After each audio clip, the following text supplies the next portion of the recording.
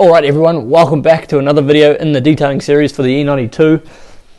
So far we've deconned all the paint, deconned the entire car, we've polished it. Now the next step is for us to get into the glass.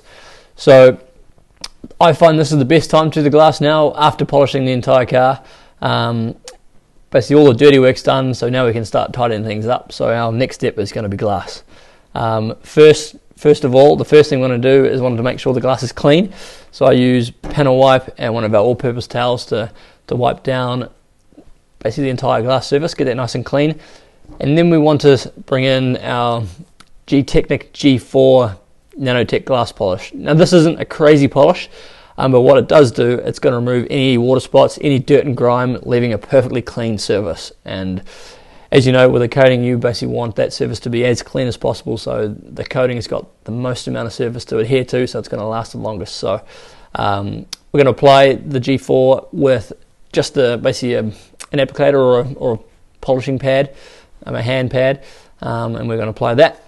And then again, we're going to remove it, give it one final clean with our panel wipe, making sure that all the residue's gone, and then get into our coating. So in your typical G1 glass coating box, you'll get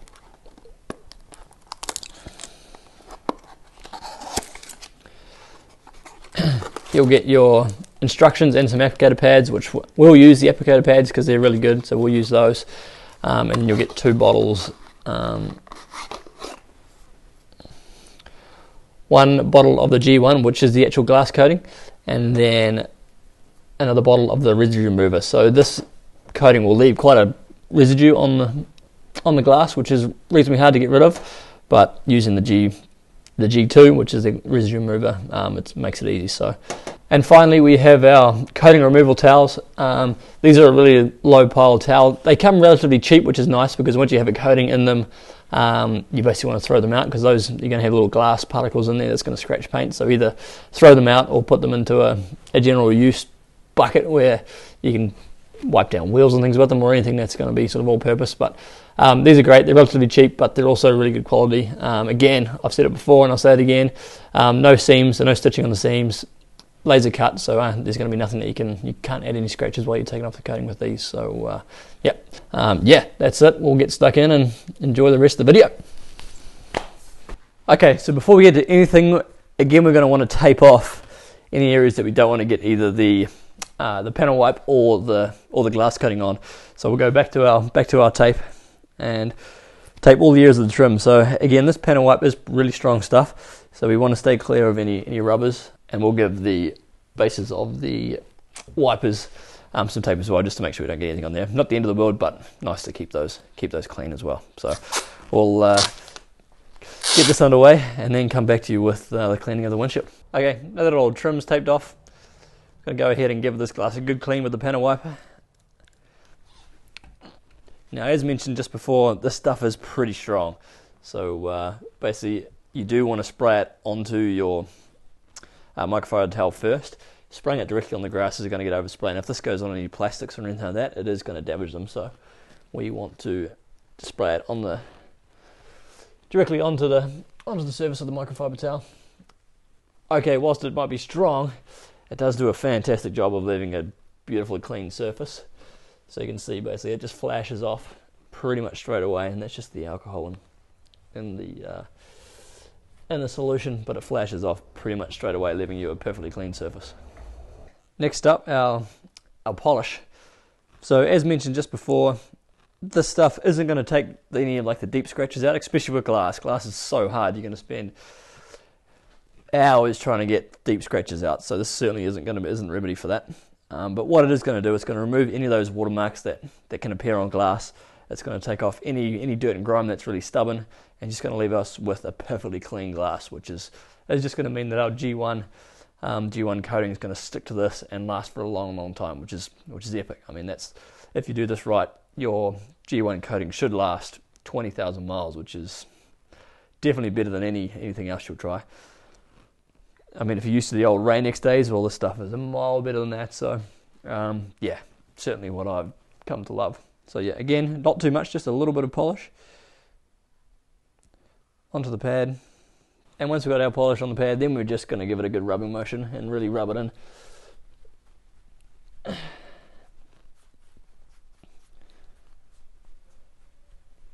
Perfect. And just do a section at a time that you're comfortable with. But don't be afraid to give it a really good, decent amount of pressure and really get into that glass. Yep, so we're just going to continue to work in a circular motion until all the polish is broken down. You'll see it slowly start to get finer and finer and finer until there's pretty much no polish left.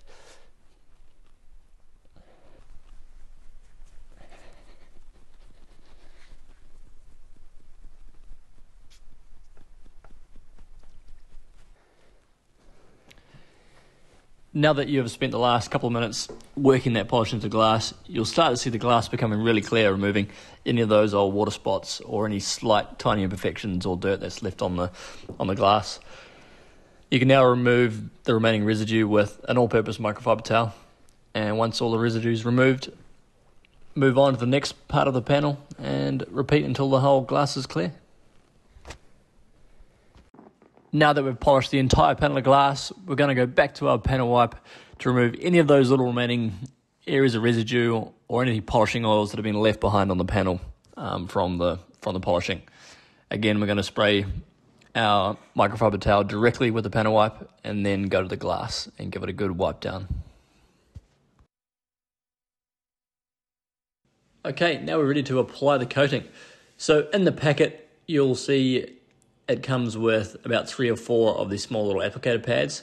We're going to want to prime that applicator pad to start with, so put a generous couple of drops onto that pad to begin with. Again, you're going to want to wear gloves for this. You don't want to get this coating on your hands. It's not very nice on bare skin, so make sure to wear gloves for this whole process. Once you prime the pad and you have a good couple of drops on that pad, we're going to work our first coat into the glass. You're going to want to work in circular motions for this first coat. Once you've done a small area, you'll feel the applicator pad beginning to come dry, so when this happens, simply top it up with a couple more drops and continue on in circular motions for the entire panel of glass. Once you've finished the entire panel, we're going to want to leave that for 5 minutes to let it cure. We don't want to remove this residue, and we're going to continue on with our second coat straight over the top of the residue that's left. Now that it's been 5 minutes and we've let that first coat cure for that amount of time, we're going to move to our second coat. So on this coat, we're going to move in vertical directions. What changing direction allows you to do is to make sure you get into all those gaps. Any little areas that were either high or low in the previous coating are now going to get leveled out by this, and the different directions just going to make sure that any little gaps missed are going to get covered. So same exact process as the first coat, except now we're just going to go in vertical coats covering the entire glass and making sure we get into all those little areas. Again, once you've finished the entire panel, we're going to wait another 5 minutes to then perform the final coat. Another 5 minutes has gone past and it's time to apply our final coat. So now, instead of vertical, we're going to work in horizontal lines for our final coat. Again, cover the entire panel in the horizontal lines. Once the panel's finished, now we're going to leave it for at least 15 minutes to let the whole glass cure, and then we're going to come back and remove all that residue. Awesome, so that's been on the glass now for 15 minutes. We'll let it cure. You'll see, if you get nice and close here, that there's a good residue on the glass. So you can see that, so now it's time to remove that residue. So that's when the G2 comes in. So we're going to apply a liberal amount of the G2 to another applicator pad, and we're just going to use it to remove the coating. So you can just getting in there, removing it, getting off that as much as possible.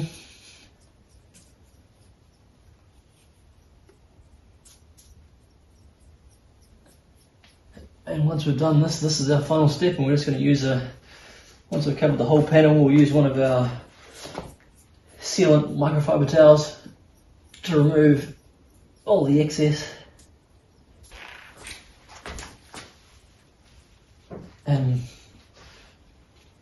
yep, so we're using one of our microfiber towels to remove the excess, and basically going to leave a super clear really hydrophobic finish that just beads water for days. It's epic. It almost makes you excited to drive your car in the wet, which never should happen. But yeah, this stuff does an amazing job and lasts a super long time. If you're used to the old Rain-X days where you get a solid 2 weeks out of it, especially if you're driving the car every day, or if the car was left outside for that matter, this stuff lasts such a long time. It's epic.